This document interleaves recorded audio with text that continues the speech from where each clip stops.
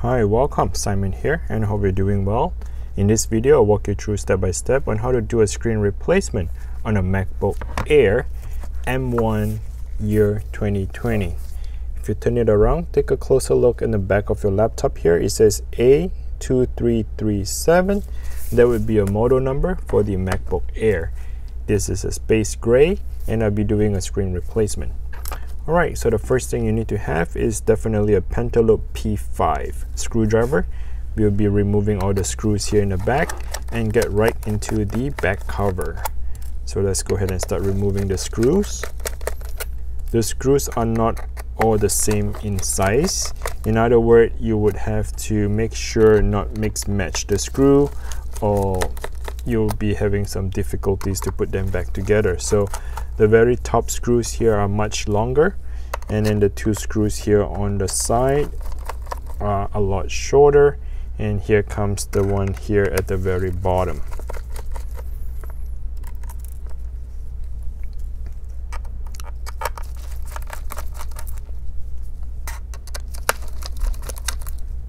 Alright, once you have removed all the screws here, the next step is to go ahead and get yourself a metal prying tool. What I'm trying to do is I'm trying to pry open the back cover here. Just a tiny little gap that I can insert into, as you can see. Alright, and what I'm going to do is going to pop the side. If you can hear that side being popped, and once it's being popped open, then you can just remove the entire back cover. Okay, at this point here, you can definitely see that the side here are your left and right speaker. The entire middle center would be a battery. This is the trackpad or the touchpad. The CPU M1 chip is covered underneath this plastic here, and that is the battery connector. So let's go ahead and remove the battery.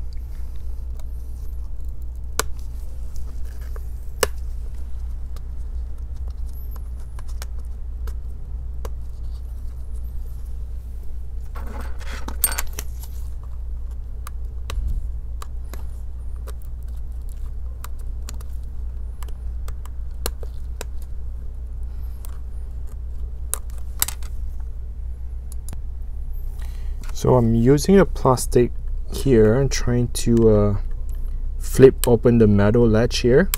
That's what the whole time I'm trying to do, to flip it up.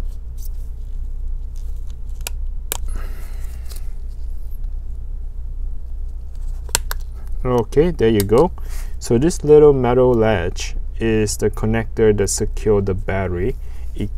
When you push it down, it closes. When you lift it up, and the thing is open. Once it's open, now you can just disconnect the battery. Okay, the battery connector. So what we're trying to do is make sure that the battery is disconnected before we can replace the screen. Alright, so the next step is to go ahead and get yourself a T4 screwdriver. Using a Torque T4.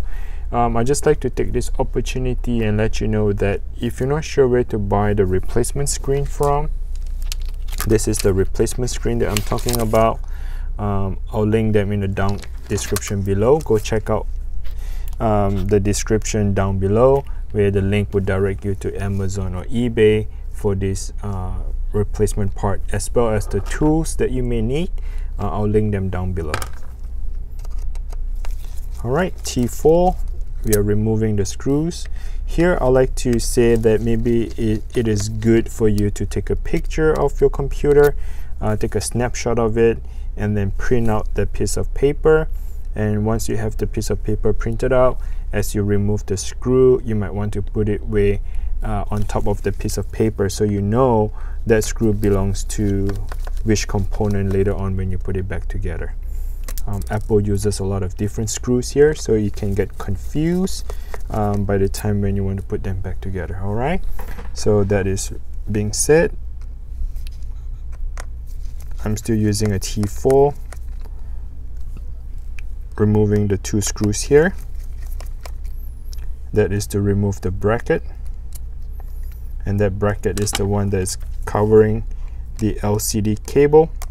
So that cable right there, you can just flip it up. They are just like Lego, they snap on. To remove, just lift it straight up.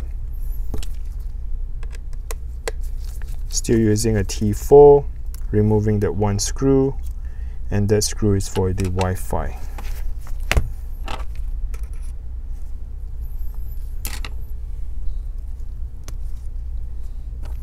Alright, the next step is to go ahead and remove the two screws here. The two black screws, they are the one is holding down the LCD board. So this is your LCD board, right? So the two screw right in the center is the one that's holding down the LCD board.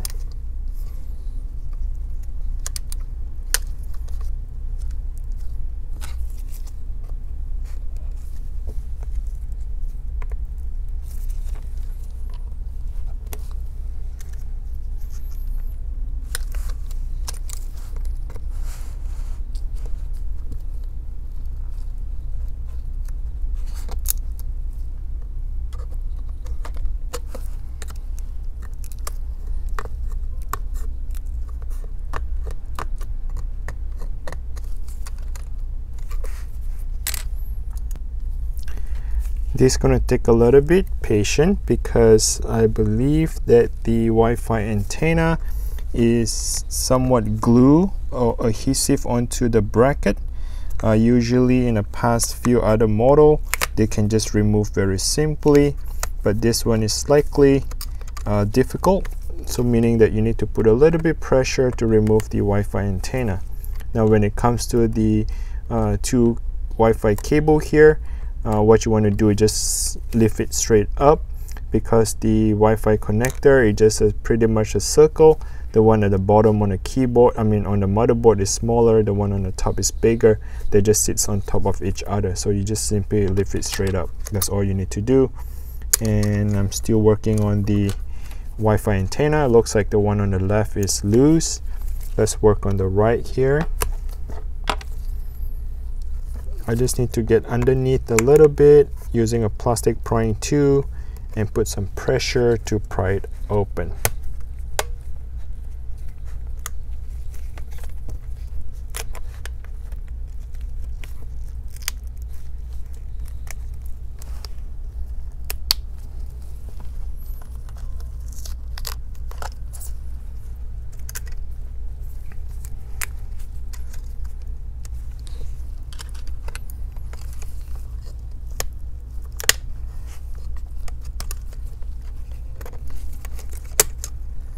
Okay, that's pretty much it. So what happened is that this adhesive right here is somewhat glued onto the Wi-Fi antenna. It is okay if you put some pressure to pry it open, and right here in the center where you can see that little metal here, that piece of a bracket is somewhat tape or glue into this metal bracket here. So that's the only thing that you need to remove. Once that thing is done, we're going to jump right into the next step, which is the T8 screwdriver. This is your Torque T8. We are removing the screws, 3 screws on both sides, and that 3 screws are holding down to the LCD hinge. We need to remove the entire LCD assembly. So remove the 3 screws on each side of it using a T8 screwdriver. Alright, at this point here, what you want to do is just open up your laptop. Okay, I'm pushing it more than 90-degree angle and somewhat slide it off. Okay, and you can just slide off the hinge right off the laptop. So at more than 90-degree angle, almost all the way to the back, and you can just slide it right off just like that. Okay, now the original screen is removed and the laptop here is at the bottom. Now what you want to do is get yourself the replacement screen, and you want to push the hinge right all the way to the back,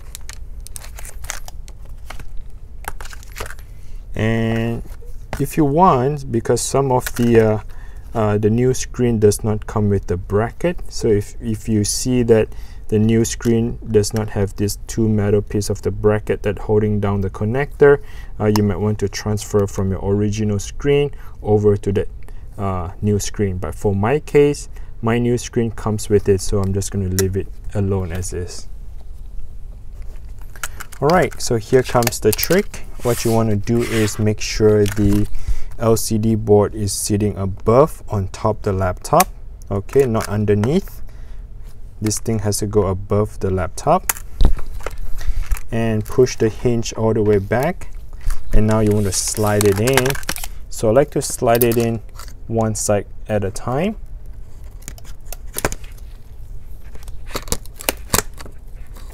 Okay, once you slide one side in, come back here and make sure the other side is slide.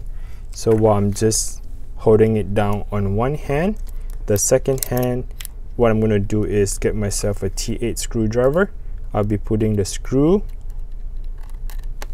into the hinge and tighten up the LCD screen so that I can close the screen and work on it.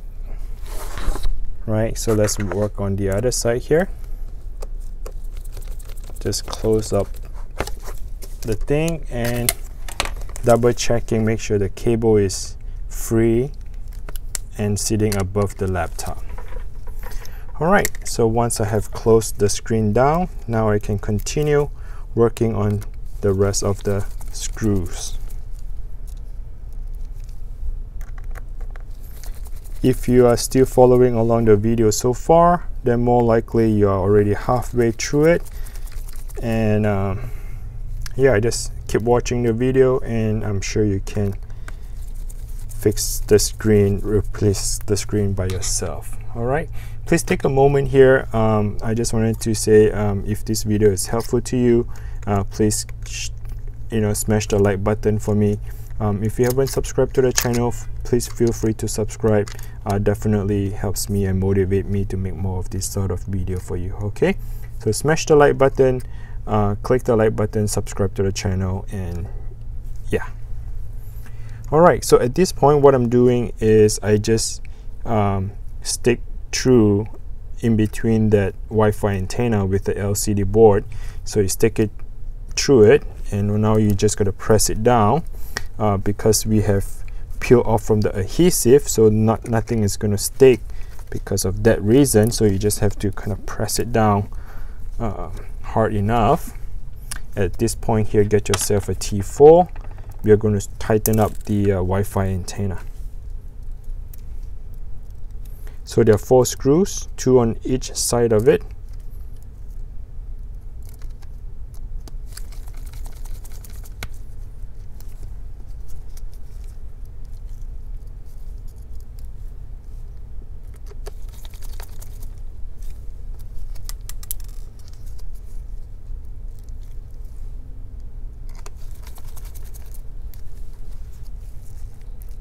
Alright, so the last screw here goes back in.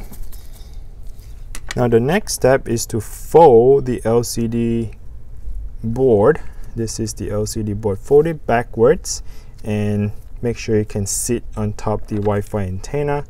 Do not forget the 2 tiny black screws. They are supposed to go back in to secure the LCD board.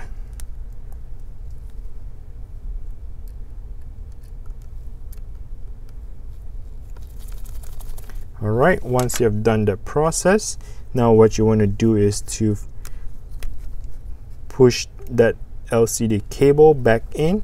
They're kind of like Lego. Make sure you position them in the right place and press it down, and it would secure, fasten with this bracket here. So I'm gonna get this metal bracket using a T4 and fasten the screw.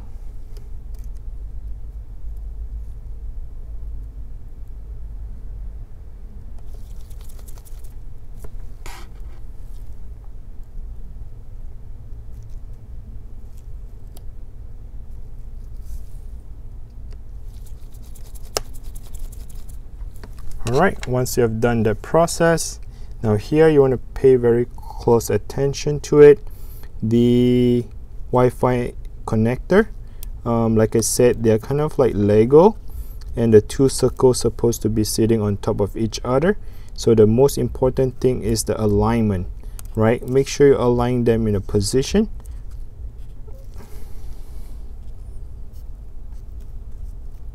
You're not supposed to force it down. All you have to do is gently push it down and it should close it in by itself very easily. So the important key right here is to position that connector on top of each other right in the center. Okay, once you kind of have it in a position, you can just tap it in and it would secure by itself.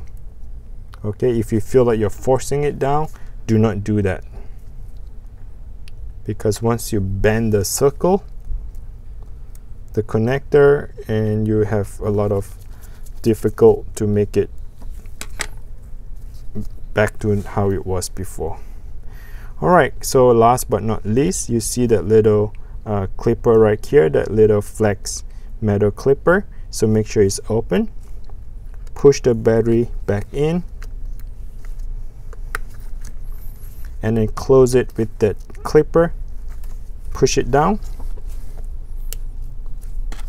If you do not have the fingernail, you just use a plastic prying tool, push it down, and that would fasten that clipper.